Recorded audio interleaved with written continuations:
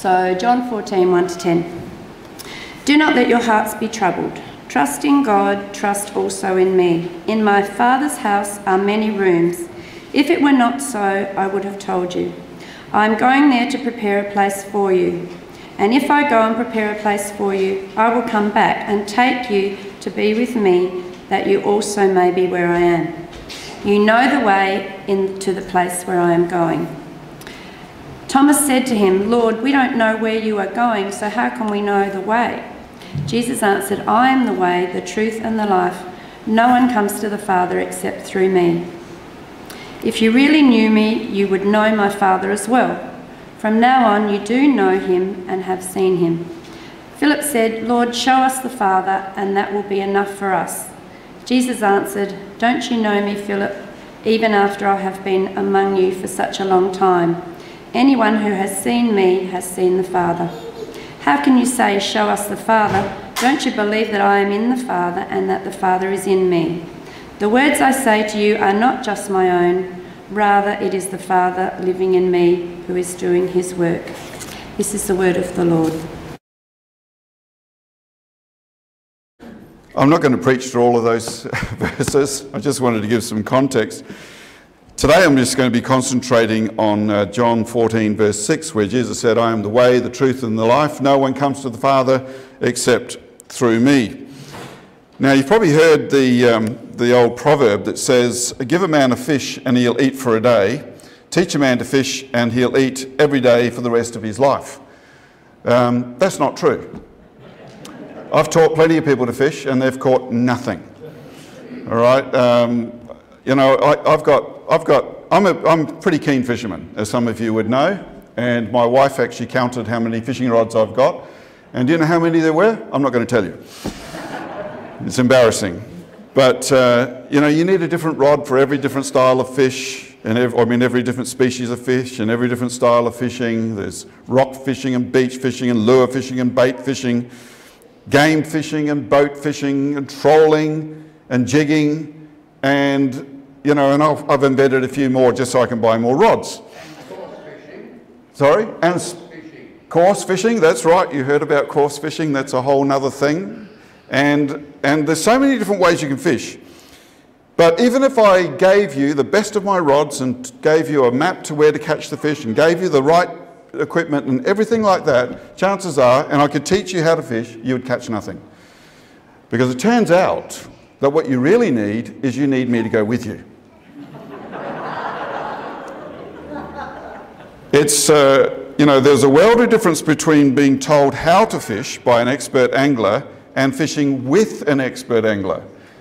So it turns out I am the way to the fish, all right? If you want to catch fish, then it doesn't matter what you know, it matters who you're with. And if you're with me, you will catch fish. It's really that simple. I mean, I know it sounds like bragging, but I'm really good at it. What can I tell you? And if you're with me, you're going to catch fish. And people think fishing is a matter of luck. It is not. It is. It's really a whole different thing. Now, fishing is one thing, but catching is entirely another. And something like this is true of what Jesus is saying here when he says, I am the way, the truth, and the life.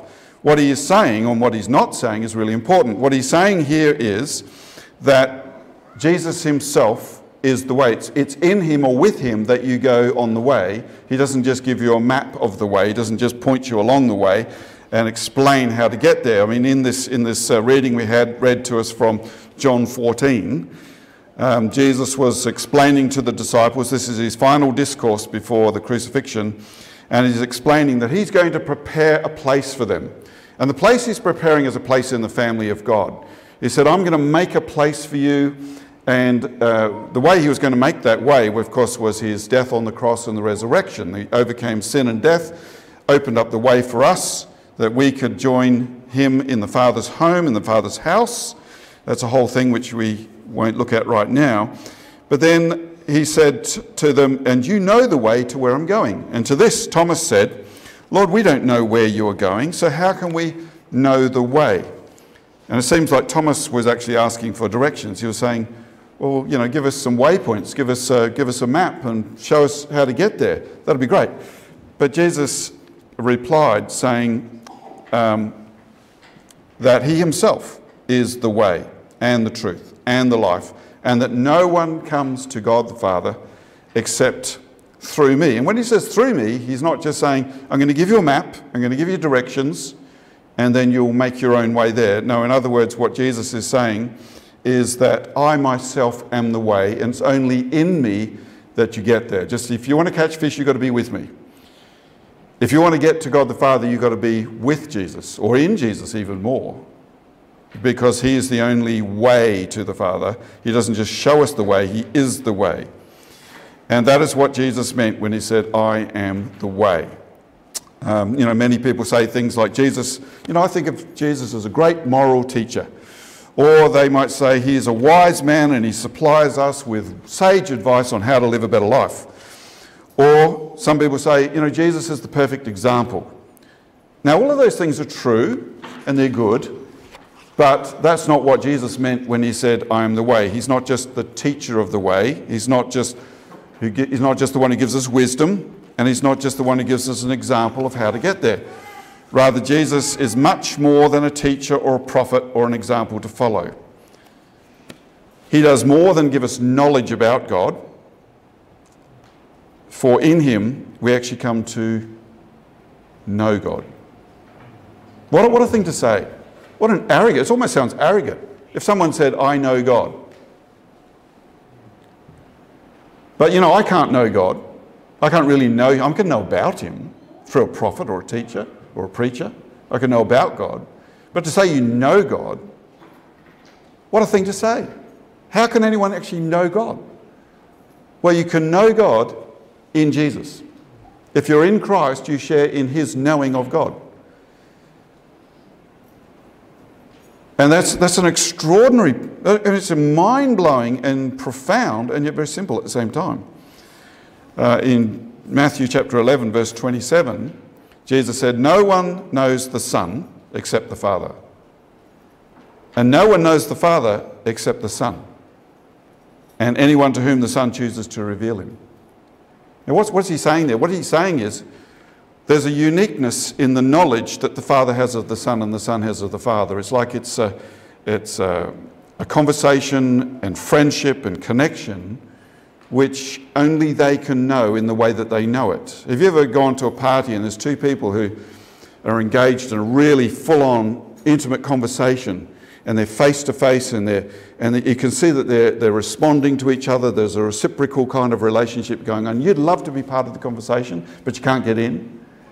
And unless one of them opens that circle of conversation up, you can't get in. I mean, you can try to force your way in. But to be part of the conversation, you have to be let in. And what Jesus is saying is the conversation and the friendship and the joy and the relationship that I have with the Father is unique to me. No one else knows what I know. People know about it, but they don't know it because I'm the only one who's in it.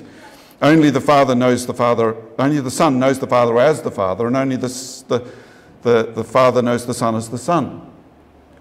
Like my children know me as Father, but no one here can know me that way. You can know me as David, or as that minister at that church where they have long sermons, or whatever. But to know me as Father is unique to my children. And Jesus is saying, I have a unique connection to God, and I see him in a way that no one else sees him. In fact, I don't just see him as the Almighty God, I see him as Father. When our kids were little, we used to have a little game, and some of you would be familiar with this game, but if in conversation two people said the same word at exactly the same time, then one of you could say jinx, and that would mean that the other person wasn't allowed to talk until someone let them off by saying their name. Does anyone know this game? Am I the only one? Okay, a few people know it, yeah. Right, so say we're in family conversation, and this used to happen. One time, one of my sons jinxed me because I said the same word as him at the same time, and he went, jinx! And then that meant I wasn't allowed to talk until one of them said my name. And then one of my other sons, he said, David. And then he said, so now he's off jinx. But then the son who'd put me on jinx said, no, everyone else calls him David, but we call him Dad. It's different. So for them, my name isn't David. My name is Dad.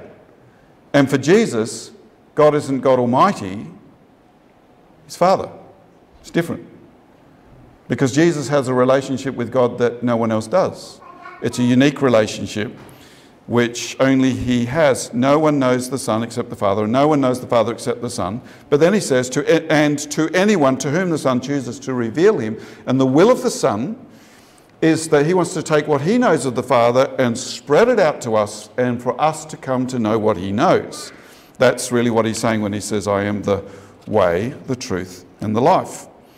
And I mean, it sounds very exclusive when Jesus says, I am the only way, the one and only, unique way to the Father. No one comes to the Father except through me. And that means He's excluding all other philosophies, religions, political ideology, wisdoms, whatever. And that sounds so, that sounds so exclusive. But oddly enough, in this ironic kind of a way, it's inclusive in that it's maybe the only way, but He's offering it to everyone. Now, I'm not going to say that no one else has good ideas about God. You can come to know true things about God. True things about God is one thing, but to know God truly is another thing. So, and again, we have to say that, so he goes on to say, so he says, I'm the way, but he also says, I am the truth. And again, we have to say Jesus is not merely saying that He gives us all the facts about God. By truth, He means the inner reality and the truth about who God really is. You know, a preacher or a prophet can only point you towards God or tell you things that are true about God, but Jesus comes and shows you who God actually is and shares that with you. You know, anyone can know certain true things about God by mere observation of the creation, but to know God as Father is another thing. You know, if you observe the creation around you, you can come up with true things about God. One of the first things even a 3-year-old child would be able to tell you, that God is creator. How do I know that? Well, look, there's stuff. You don't have to be a very clever philosopher to know that God is creator or that God is great. But to know God as Father, that can't be given to you by human thought. There was a great early church theologian called Athanasius who put it this way. He said, it's more devout and more precise to know God as Father through Jesus the Son than to know God as Creator through the things He has made. Can you see that? So he's saying it's more accurate and it is more spot on to be able to know God as Father through Jesus the Son than through the wisest of philosophies that looks at and observes the creation. Observing the creation, you can come up with conclusions about God that are true, but it's a whole other thing to say that God is Father. Now, there's a famous old hymn that goes like this. We'll all know it. It says, it goes, immortal, invisible, God only wise. You got the tune in your head now? Immortal, invisible, God only wise, in light, inaccessible, hid from our eyes. That's a great hymn. Beautiful tune. Everything in it's true. But it's depressing for me because it just tells you, it gives you a vision of what I'd call the deist God. That is the God of 200 years ago who lived above the clouds and who was in light, inaccessible and hid from our eyes. Most blessed, most glorious and ancient of days. But He's invisible and immortal, and He's just this great God who's unknowable, ineffable. And there's kind of this truth in that, but there's a difference here, is that God who's unknowable to human flesh, that Jesus Christ, who is the Son of God, who has dwelled with the Father forever, has come and earthed that knowledge in the incarnation, and He's come and He's made God known in the man Jesus Christ. And now He's not invisible anymore, and He's not hid from our eyes. Now Jesus has come and shown us who God really is. And in Christ we get to see something which you could never otherwise know. Now, it's a great song, but yeah. And then Jesus goes on to wrap this part up saying, and I am also the life of the Father. And it's really important that the last part of that sentence, He's not just saying I am the way, the truth and the life, but He's saying I'm the way, the truth and the life of the Father. Not just of some, immortal, invisible God. of, the omnipresent, omnipotent, omniscient God. Now, all those things are true about God, but that's not God. Jesus didn't come to show us the omnipotence of God. He came to show us the fatherhood of God. Another thing. So when he said, "I am the life," he's saying, he's speaking here of something like life in a family. The life of a family mainly takes place around a kitchen table, and it's eating a meal together. It's participating in the banter and the conversation around the table. It's being caught up in the culture of the family and the friendship and the camaraderie. That's what the life of a family is, isn't it? It isn't their bank balance or their house. It's the home. A home is different than a house. Anyone can make a house, but a home is where connections are taking place and where love is being reciprocated. And that's the kind of life that Jesus is talking about there. He's not just talking about a dose of biological life. He's talking about, the Greek word here is zoe, the life of God, which is oftentimes described adjectively as eternal life. Often eternally is put before the word life because the nature of that life is such that it's ongoing. And it's not just that eternal life isn't just living forever. In fact, Jesus described eternal life in John 17 verse 3 when he said, "Now this is eternal life, that they know you, the only true God," that's the Father, "and Jesus Christ, who is the Son, whom you have sent." So Jesus says that eternal life isn't going to heaven and living forever. Eternal life is knowing God and being caught up in the relationship that Jesus has with the Father. Can you see that? So eternal life isn't something that you have independent of God. It's not like God's over here and you're over here enjoying eternal life, and every now and then he does a parade down your street and you in the heaven and you throw ticker tape at him and say thank you. No, you're ongoingly participating in the conversation around the kitchen table. And so that's what it means to have the life of God. So eternal life is not so much about being up in heaven, it's about being caught up in the relationship between Father and Son, having a share in their face-to-face communion and their oneness. So I'm just going to show you a quick picture here, Now this is really interesting. This is off an old icon, and I didn't think about this before I thought about using this as an illustration, thinking that there's going to be a lot of people who know a little bit about Greek in the church today. But that's that little symbol there that goes like that, all right? A lot of the icons had that. That's actually a symbol of Christ in the Greek.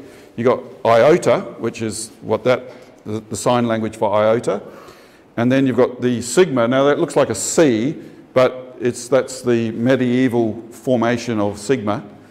So there's the bent finger, and then there's chi, which is what we would call an X, which is that symbol there, and then there is another sigma, and that's a shorthand version. If a preacher held that up, that was a symbol of Christ.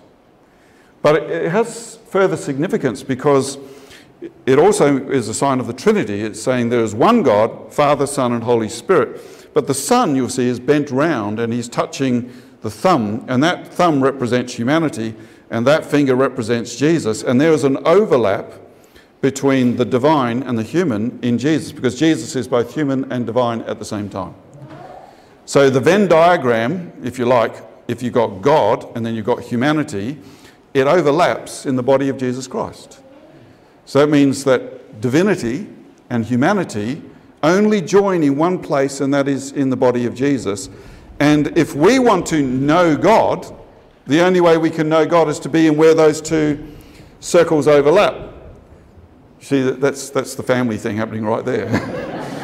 You see, only they know what's going on, But she could bring us in, but anyway. But can you see so that was, and in the early church, they used to teach about the incarnation a lot. We don't talk about it so much these days, which is sad.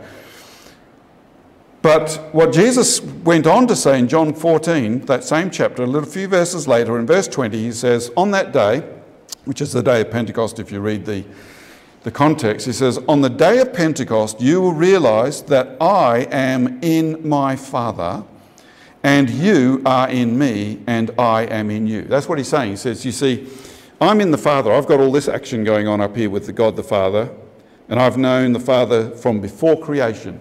Eternally, Jesus has been the Word with God. He has been in relationship, conversation, joy, friendship, all that. And then he has come and he's joined himself to our humanity. So everything that's in Jesus is now being shared with humanity. And if we are in Christ, then everything that's in Christ is in us. I mean, it's a mystery, but it's a reality. So if you are in Christ and Christ is in you, then everything that's in Christ, which is God the Father, is now in you, and you get to enjoy fellowship with God. And you come to know God not just as God Almighty, Creator, immortal, invisible, God only wise. You get to know God as Father. And you're not just a servant anymore, you get to become a child in the family. Imagine if that was true.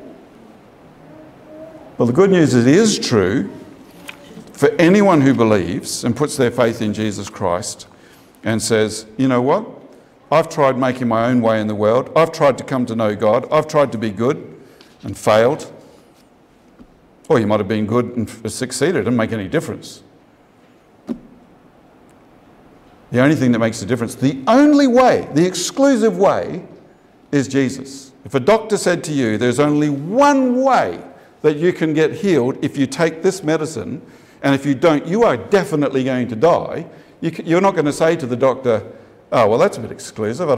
You're sort of saying no to all those other medicines. I don't think that's very fair. It doesn't matter whether it's fair or not. What matters is whether it's true. And the truth is that Jesus is the one and the only way to know God as Father. There is no other way. Prophets and preachers and philosophers can tell you true things about God and about creation, but what they cannot tell you is that God is Father. And even if they could tell you that, they can't bring you into it.